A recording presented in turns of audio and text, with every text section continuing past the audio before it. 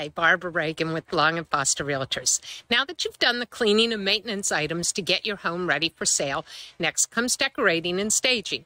First impressions are crucial, so it's important to make sure the exterior of your home is dressed to impress.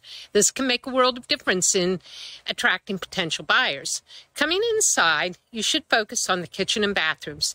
Remove as much as possible from the counters, which creates the illusion of ample counter space. Look at each room to determine if you need to bump up the lighting, especially in those rooms with limited natural light. Make sure that you have created a neutral canvas in your home to allow buyers to imagine their own personal touches.